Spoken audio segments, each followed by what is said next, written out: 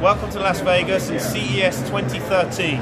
It's a short collection of videos highlighting some of the things that we think are best of show with regards to interest and trends that are going on in the industry right now. This is the Xperia Z. It's the biggest flagship smartphone launch here at CES. It's won Sony a lot of awards, and it has a 5-inch screen, which we think is going to be a real trend for smartphones in 2013. All of the big players will have this. Beautifully designed, same footprint as the Galaxy S3, very thin, nice buttons, glass back, as you can see, but also playing to the whole Sony story of everything being connected. So here's a Sony TV.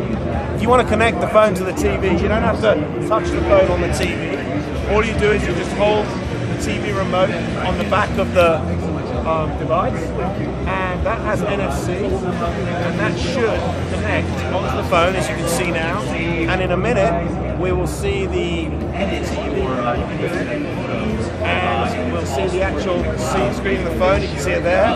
We can tip it around, or we can even go into an album, look at a picture. There's a dog.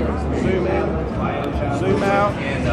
And lots of other things too. You can go in, you can look at videos, etc, etc. So, strong product from Sony, setting the agenda for 2013, and I think we're going to see a lot of phones in this category. The Samsung booth at the show, its size and scale is phenomenal. It really reflects how Samsung is dominating the consumer electronics business right now.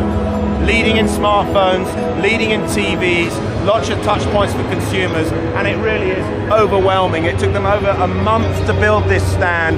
The investment is absolutely incredible. The show that they put on with moving TVs, music, all the consumer electronics products, massive TVs up to 110 inches, and this big central display of moving televisions. A really exciting demo, interactive advertising. So you've got your phone, you've got your TV, and as you're watching a commercial on the TV, just shake your phone. The phone listens to the music on the soundtrack for the commercial, like Shazam, doing music recognition, goes off, gets information about the advertisement and the product that's being shown on the show, and up it comes. So here, for example, airport information, and from here you can then tap on the phone, book your vacation, and off you go. Show has been connected home, and of all of the players, LG, Samsung, Sony and others, we really feel that LG have the most put together story. So here we are with an appliance, an oven and an Android phone, and what they have here is the ability to choose a recipe, which you can configure on here, and then you just, once you've selected the recipe, tap the cooker. That then warms up the cooker to the right temperature, tells you when it's ready on the phone, and then you can just maximize the time that you've got. Now this application they have on the phone here, this actually plugs into all the different appliances they have. So it will connect to the smart fridge, it'll connect to the washing machine, connect to the cooker. So LG's vision for the future is that domestic appliances like this become much more intelligent, and the phone becomes the remote control for all of them. Here we are on the Huawei stand, and this show represents a massive investment for these guys. The story of this show is do not underestimate the Chinese manufacturers. These guys have been having a tough time, particularly here in the US, but they've announced 2 new products here. This is the biggest of the 2 products, and this is the Huawei Ascend Mate, which is a phone with a 6.1 screen. It's what they call the phablet. Some interesting things, just one thing I'll draw your attention to, in the messaging, they have this ability, because it's a big device. If you were left-handed, you could have the keyboard this side. If you were right-handed, you can have the keyboard this side, so you have the ability to flip it. I just want to show you something on this phone as well. So the way that they're doing the messaging here is with a full screen keyboard. But a nice innovation. You can type here and you can get the letters that you want. But if you want to get the numbers, rather than pressing and holding, all you do is you just swipe your finger down. So they're on the Y, I'm getting a 6 appearing as well, and the Y. Just a nice little bit of UI that they've done. This is the Huawei W1. It's Huawei's first entry into the Windows Phone 8 space, and this is the product that's going to compete with Nokia. Here you can see the Windows Phone 8 interface. It's a nicely put together device. They've gone with the color palettes that Nokia have been very successful with as well. So they've got it in this bright blue, they've got a red color as well. It has the Windows Phone 8 capability and a 4-inch screen, and we would expect it to be extremely aggressively priced. The TCL stand, another one of the big Chinese manufacturers, and the product you see here is the Alcatel One Touch Idle. This is a real surprise to the show. Android phone, but super thin. 6.4 millimeters thin, this product, and this really is a new direction for Alcatel and shows why we should not underestimate the Chinese manufacturers. In addition to announcing this product, they've also announced this product, which is their One Touch Scribe, which is a 5-inch Android display. So this is moving up into the bigger flagship device category rather than the cheap low-end Android that Alcatel has traditionally played in. We're here on the ZTE stand, or ZTE, and this is the new ZTE Grand S, which is their new flagship Android phone running Android Jelly Bean. It's a 5-inch screen. Again, the Chinese manufacturers making huge progress on the design quality of their products, the CMF, color, materials and finish, nice and thin, nice feel to it. And also I draw your attention to the fact that ZTE have changed their brand. They've quietly done this at this show. Historically, ZTE always had 2 Chinese characters after the end of the brand. Now they've dropped that, made it a more kind of anonymous brand from the perspective of where it comes from, and a really nice looking product. This is the Polaroid Android-powered camera. It even has interchangeable lenses. You can take them on and off. The reason we think this product is important is it just reinforces the trend that Android has broken out beyond phones and tablets onto other devices as well. We've seen it on cameras here, multiple products like that from Samsung, Nikon and others, and we're also seeing it in all sorts of other devices, even ovens that have Android in them. The other thing we're seeing at the show is that everybody wants their products to work not only with iOS, but with Android as well. And that's a real step change from last year when everyone was focused on Apple. The Panasonic stand, they're taking a slightly different direction with TVs. So what they've implemented is a pen that you can use with your TV. So you can just select the color and then you can write on the screen and do all sorts of things.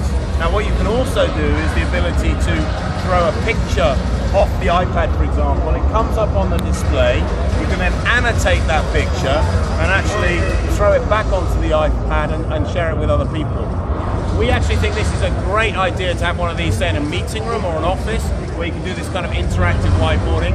I think it's a little bit terrifying if you've got toddlers in your house introducing this concept. I can imagine coming down one morning and there's a black marker pen all over my TV, so I think you'd have to be careful where you put this thing. Qualcomm booth, and this uses a technology called gimbal. Basically, this is making your phone location aware, and in conjunction with the forthcoming Star Trek movie that comes out in May, Qualcomm's been working with Paramount to create an app which has all sorts of location aware and sensing features. So here, for example, if I press this button here, it listens to the commercial here, it'll pick up the music. It's quite a noisy environment, and if it registers it, as a user you get points for registering that particular information, and then you'll get more access to more content in the future. So that's one. Then another element of this app is actually the fact that if you're out and about and you actually see one of the posters, again you can just wave the camera in front of the poster, it will register, you get more points, and also it's location aware, so if you go to the cinema, you go watch the film, or you go past the cinema that's showing the film, that will get registered on the app. The killer function is, of course, that Paramount then get all of that information back into their database, so they know your demographic information, they know where you live, they know all the stuff in terms of how much the consumer engagement is with their film. This is the Arcos gamepad, and this really reflects a trend we've seen here at CES of tablets that are designed for gaming. So here you can see it's an Android device. It supports Android ice cream sandwich and jelly bean games, and the Arcos guys tell me they work pretty well with this configuration. Dedicated buttons, and on top of that, price point of apparently $170 in retail. The other product they have here is this transformer tablet product. So you've got a tablet here, I think it's about an 8-inch product, which they have, and then it has this base with it. It's a bit quirky, but it's kind of clever. You have this fold down plastic piece here, which is magnetic. You fold it up, you drop the thing into it here, you can see it holds on, it's a magnetic piece. You've got the ability to then type on it, and then if you want to stow it away, you just stick that on. It's a magnetic frame, and that's the way you transport the tablet. The show has been tablets for kids. This is the FuHu Nabi. This is a small, I think 5-inch display, which is a $99 device using NVIDIA's Tegra processor. This is another one that they've announced, which is the FuHu Nabi XD, which is a 10-inch tablet, which again is orientated towards kids, comes with a big pack of 200 applications for kids that are accessible, and is proving quite a popular concept. So this is the Skytex 4-inch Android tablet, and I think this just shows how far Android has come. This product is a $79 4-inch tablet. It's Wi-Fi, it's going to have dual camera, capacitive screen, and you can just buy it off the web. And I see this as a really interesting form factor, particularly for younger kids. They want to have a phone, you don't want to give them a phone, but they can get this, they can get all of the Android apps on it, and it's a really lovely little pocketable, low-cost Android solution. Another big theme to emerge at the show has been wireless charging, and there's a big booth here. This is for the Qi standard, which is the standard that's being used in the Nokia Lumia 920, also the latest HTC ATEX, which is for Verizon. And so you can see here, this is the Lumia 920, which has the wireless charging. All you have to do with this device is actually just put it onto the charging pad, and then it starts charging. You can see it light up. However, if you have a phone that doesn't have wireless charging, you have a new option now. So you can get one of these dongles. Code ring. Code ring, there we go, and you can actually put that on the end of your phone, put it onto the charging pad. Here you can see it's going to light up, and bang, the phone's charging. Innovation from Sharp is the IXO display. It's a next generation display. And what the killer feature on this is the fact that, unlike other screens, when the screen is static, it's not refreshing all the time. So it has absolutely incredible battery life. The screen on mobile phones is the biggest drain on the battery. So Sharp can really deliver on what they're talking about here. It could be quite a breakthrough in the battery life on mobile phones. This is the ViewSonic 22-inch monitor that they have here, and this is basically a smart display. It's full Android, as you can see here. You can mirror stuff onto this, so you can connect it to a PC as well. But it's got Android built in. It's got lots of extensibility in the back with HDMI and other things. But what is so amazing about this, it's just like a giant tablet, is the fact that this product is $499. It's unbelievable that we're seeing technology like this at this price. This is the amazing Tactus morphing keyboard shown on an Android tablet. 3D printing was an emerging trend at the show. This is an example of a device that cost more than $2,000, but we also saw a product at the show that was around $900, and we think this shows that this technology will soon be well within the reach of consumers. Awesome. Thank you so much.